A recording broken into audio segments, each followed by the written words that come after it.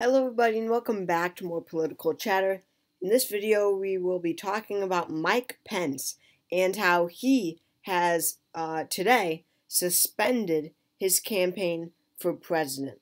Very interesting stuff going on in the presidential race right now. Mike Pence, the former vice president who was once considered a serious contender for this Republican nomination, is now out months before the Iowa caucus, not even that close to the caucus, or the New Hampshire primary, or the Nevada caucus, or South Carolina primary, whatever, the early states. He didn't even make it close when he was a serious contender in the beginning. So Mike Pence announced his campaign in early June, when all of these candidates were joining the race. He was one of the later ones to join in. Most candidates joined in April, May, mostly. Mike Pence joined a little later in June, but still in the mix. And he was consistently the third place candidate. It was Trump, of course, Ron DeSantis, of course, and Mike Pence in third. This was consistent. When Nikki Haley announced in February, sometimes she claimed third, but soon enough, Mike Pence was able to take that back. Looking at these polls, I assume Mike Pence is, Mike Pence is this third place guy right here, the dark red, the brownish kind of color. But yeah, he was third, but he wasn't that close. But he was polling at around 10%. And then he started to dip, whatever. And even when he announced his candidacy in right around here, he still continued to decline. He did not see a boost like Nikki Haley saw when she announced, or I don't know, she was the only one who got a boost, honestly, from her announcement. But it has just been going down and down and downhill for Mike Pence since the beginning. And this did come as a surprise to a lot of people. I mean, Mike Pence is Mike Pence. He was the former vice president of the United States. Any vice president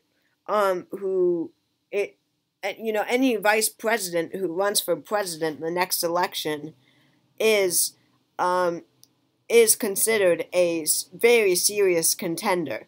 I mean, it doesn't happen often for a reason. That is a very high position. This is not a senator or a representative or some other congressman. This is the former vice president, a very high-ranking official who has massive name recognition, who people in the party know, who, and for Mike Pence's case, is very friendly and familiar with the party establishment. Very friendly with them. He should have been able to make this campaign last, but he didn't. A lot of it was due to money, and we are going to talk about how Mike Pence really is the start of the fall of these other candidates. Of course, we have had 4 other candidates drop out before this, but none were major contenders. Francis Suarez, Will Hurd, Corey Stapleton, Perry Johnson, and Larry Elder. Sorry, that's 5 candidates before Mike Pence. He's our 6th. But these 5 were not going to take any votes away from the primary. Them dropping out makes no difference. But Mike Pence is a serious person, someone who really wanted to be president, someone who was at, usually 4 or 5%. That could actually make a little difference in this primary by him dropping out.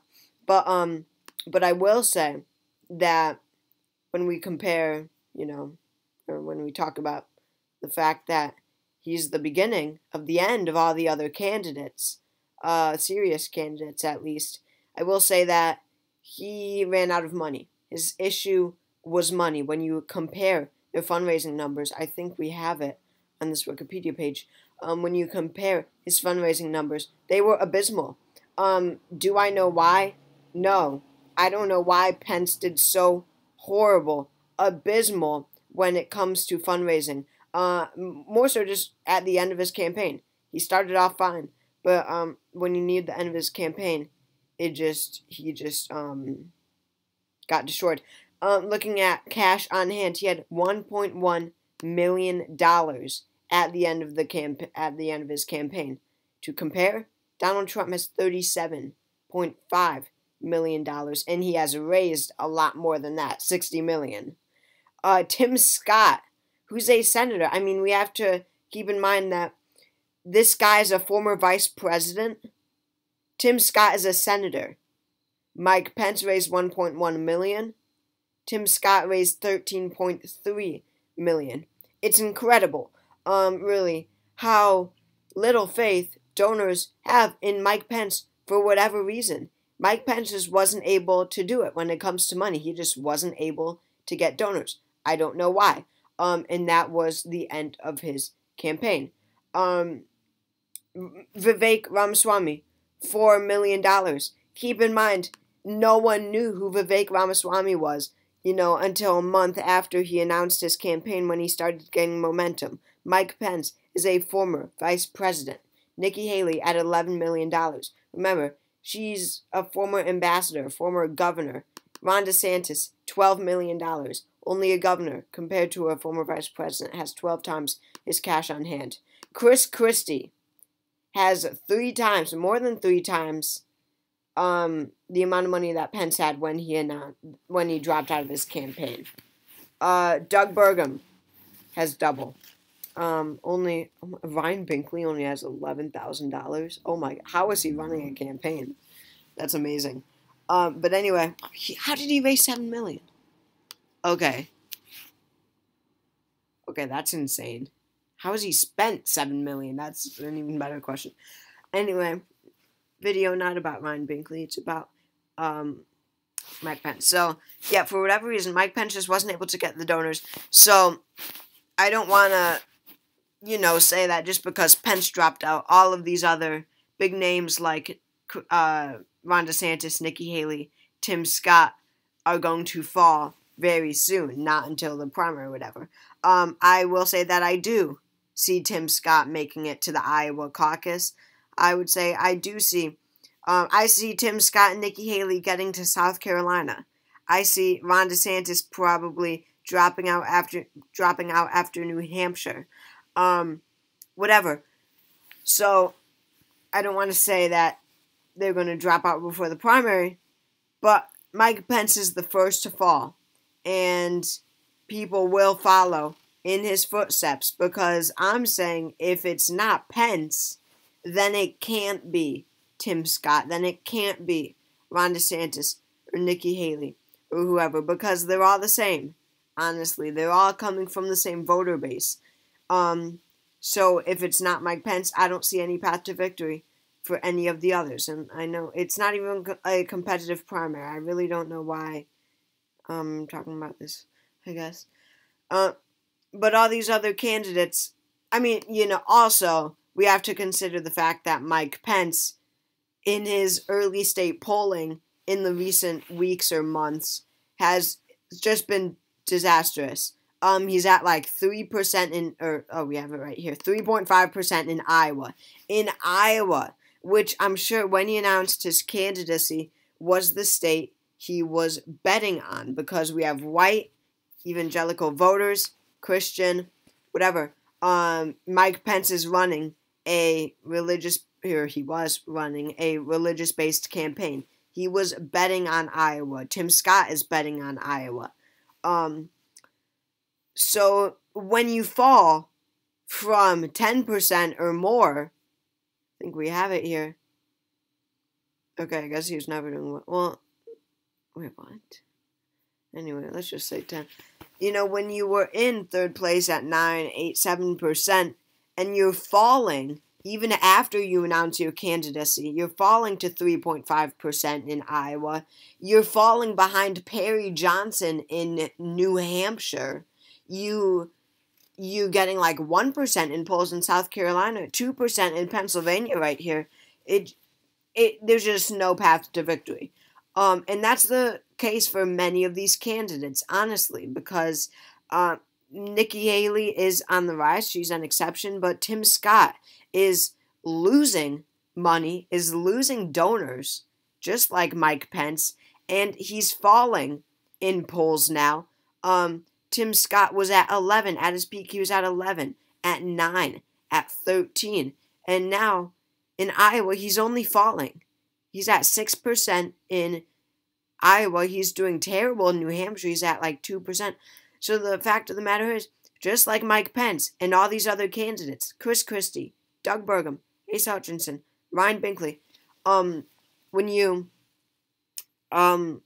only see yourself falling, even if you're staying steady nationwide, but you're losing these percentage points, these critical percentage points in Iowa, New Hampshire, Nevada, South Carolina, and donors are leaving you for the case of Mike Pence, obviously, and then Chris Christie, and Tim Scott, and all these other candidates.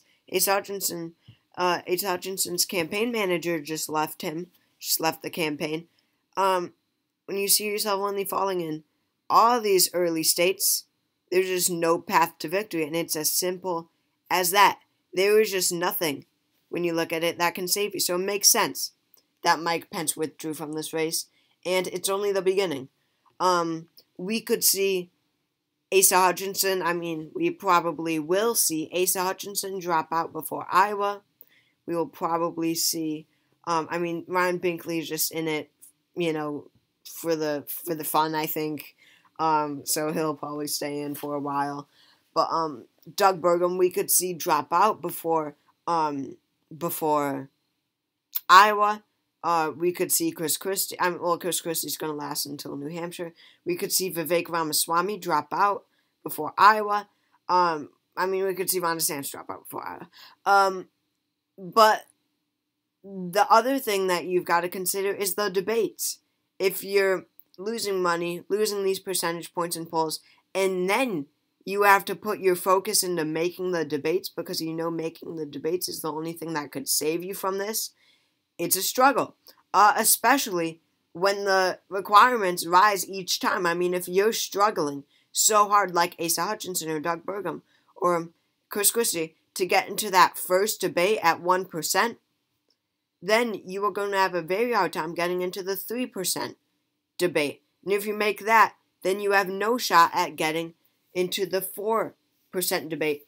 And, once you reach, and so this goes for so many of these candidates, once you reach the 4% debate, which is coming up on, November 9th, I think. November 7th, November 8th, November 9th. One of those dates, I think. And you need the 75,000 donors too, which is what Mike Pence struggles with.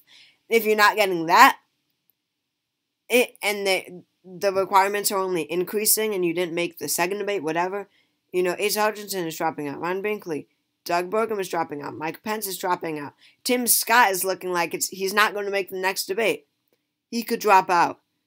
So it's very interesting. And it's just such a terrible primary. It's as simple as Donald Trump just has this on lock. There's just no hope for any other candidates, and whatever. It's over, It's over. So thank you all for watching this video. Hope you all enjoyed. It'll be very interesting to see how this primary plays out. Who will drop out next? Let me know in the comments. Who do I think is... Wow, thank you for asking. Who I think will drop out next? I would have to say Asa Hutchinson. I know we've been saying it for a while, but with his campaign manager gone, I think it's going to be Asa who drops out. But who would have thought Mike Pence would drop out before Asa Hutchinson, before Doug Burgum, before Ryan Binkley? Just insane. So yeah, thank you all for watching this video. I hope you all enjoyed, and I'll see you all next time.